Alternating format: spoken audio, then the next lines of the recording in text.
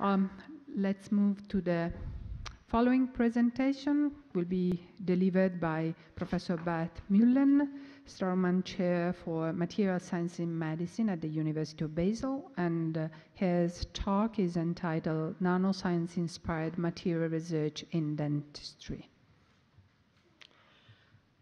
Thank you very much for the introduction. I'm going to talk about dentistry, and that's not the first time at CLINAM I'm talking about dentistry. I have given a speech already in 2010 on that subject, and maybe you will not expect any new result because there's usually not much fast progress in the field of dentistry. Nevertheless, I have tried my best, and there's no repetition, so no old slide is included into my presentation. I will try to give you some recent advances in nanoscience-inspired materials research in the field of dentistry. I think many of the medical doctors do not really believe that's a critical issue because usually you will not die from oral diseases, but if you have a look to this image, you will easily understand that the quality of life is closely related to oral health. And if you consider what happens, maybe not in such a strong case, but usually if you are in the age of, let's say, 12, 13, 40 years old, and you have the first dental filling that might be a small one, after a certain period of time, let's say 10, 20 years, it has to be replaced by a bigger one, maybe by an inlay, and maybe a root canal treatment is necessary, and finally we do need a dental implant. And if we can build some dental fillings that will have a longer lifetime, then for sure we can avoid the dental implants that are rather expensive. So therefore the cost issue is something related to the duration of the treatments in the early stages.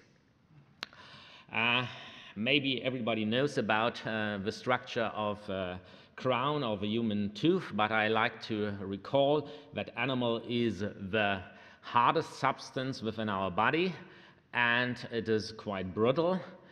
It contains mainly inorganic substances, and therein calcium phosphates plays the most important role.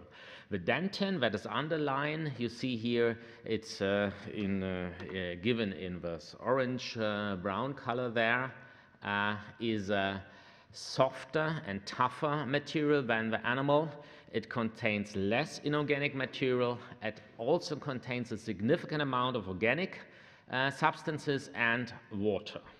So the success of the tooth that works for decades is mainly that composition of two different materials, and also we have to consider that we have some structure within the animal and the dentin. And I think it's quite old, very well known optical micrographs, and one can easily see these Hunter-Schreger bands that show the microstructure especially within the animal, and you see they are running from the dental animal junction to the crown surface. So they give an indication how the dentin is forming. And that is also shown in this slide, where you see the rods that are formed from the tracks of the amyloblasts. And there are many images, old ones you see from 1965.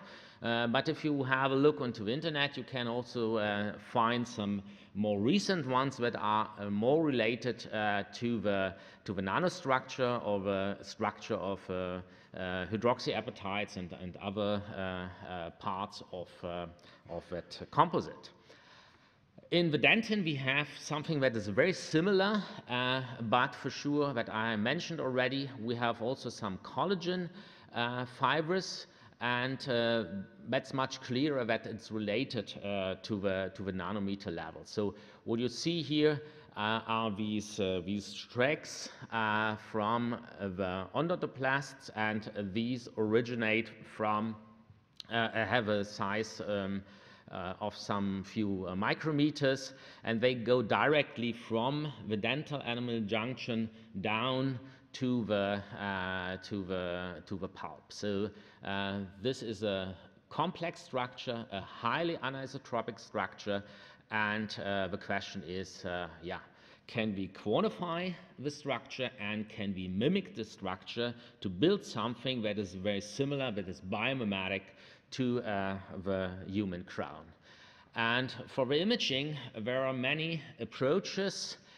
For sure, in the clinics, we have so-called CBCT, where you can have a closer look than the eye of a dentist, because you can have a look into the depth. But for sure, the spatial resolution is rather low, so we are in the millimeter range.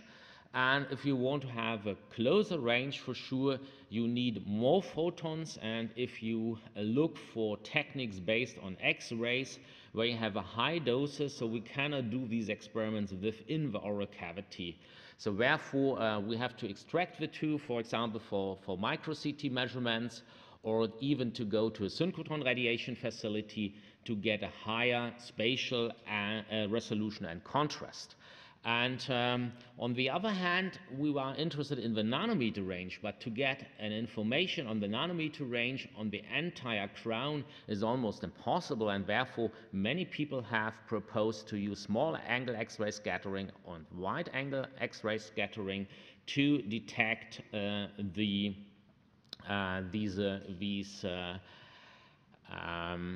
these nanostructures. And I have shown that last time, so I will not repeat, but I want to say that nowadays it's not only possible to have projection images as shown by many authors before, but also the three-dimensional information by combining some real space and reciprocal techniques like Marianne Libby and co-workers have shown in Nature, and also another group in the same issue, especially for the crowns, from Franz Pfeiffer in Munich.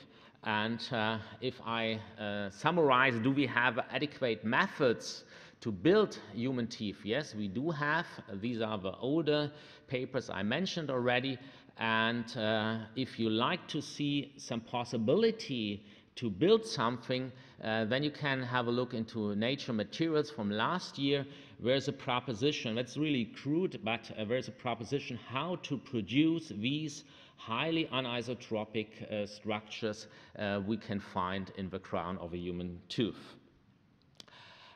There are several research needs. I do not have enough time to go in all these details, and I want to show you some of our own results in this direction from previously. So you will understand that we have some time evolution in the oral cavity, because after the breakfast today we had a demineralization phase, and now sitting here we are in the remineralization phase, so you will understand that easily.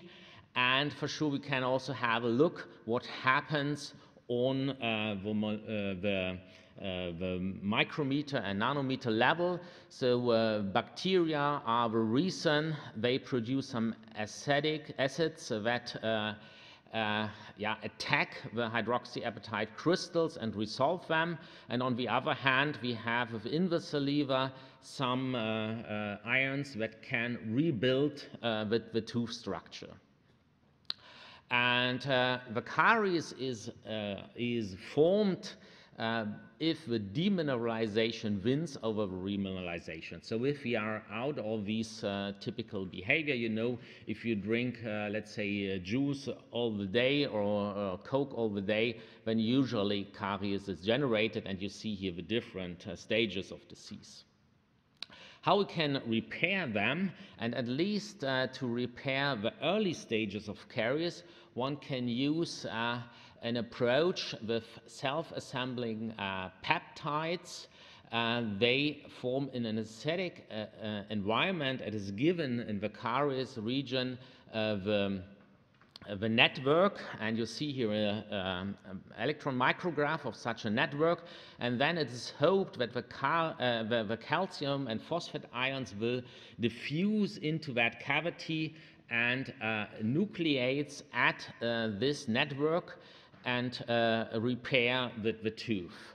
And there is actually already a product on the market that could be used for that purpose. I'm not very convinced about the success of the material because it's diffusion. I'm convinced about the formation of that structure that is not really highly anisotropic, so one has to be a little bit careful. But these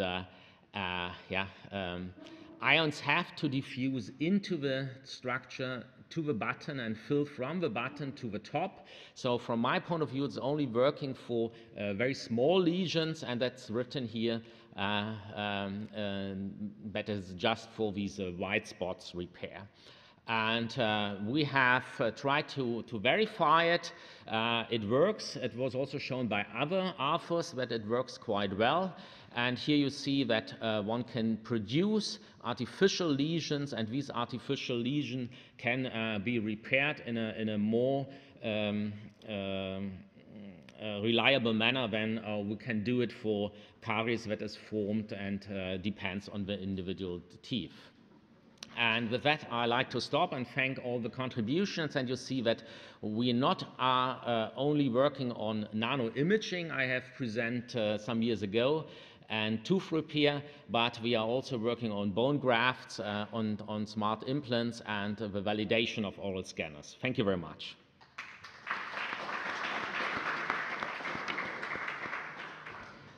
Thanks a lot. The paper is open for discussion. Any question, comment?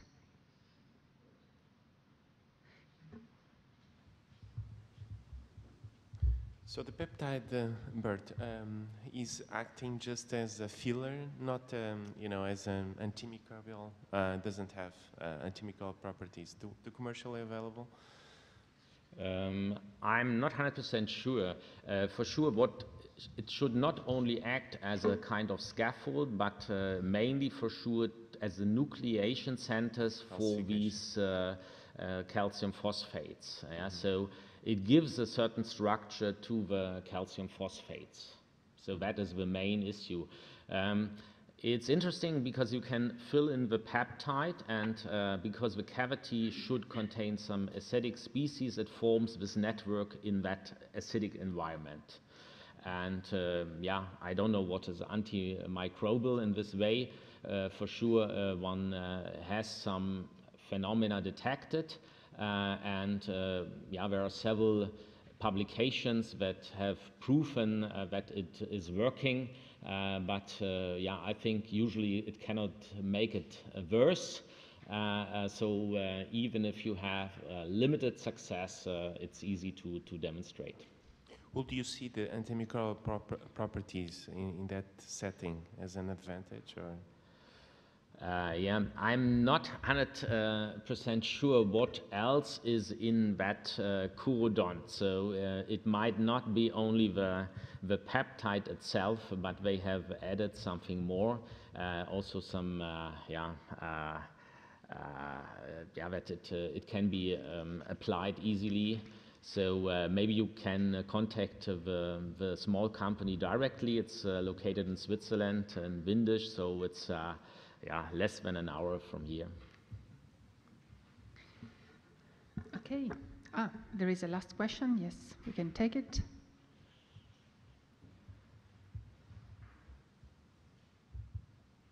Thank you, Bert, for your presentation. I have a question about the remineralization process.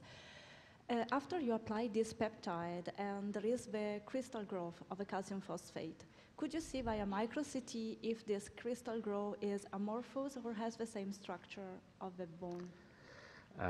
For sure, we cannot see with micro-CT if it's amorphous or not. I think it's nanocrystalline for sure.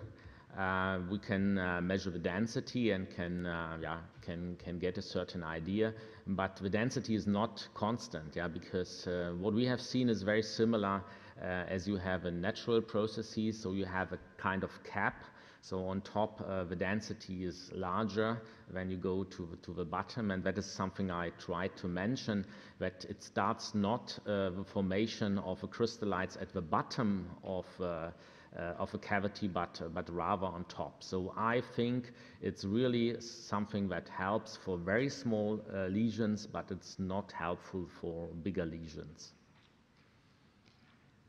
Okay, so I think we shall thank the speaker again and move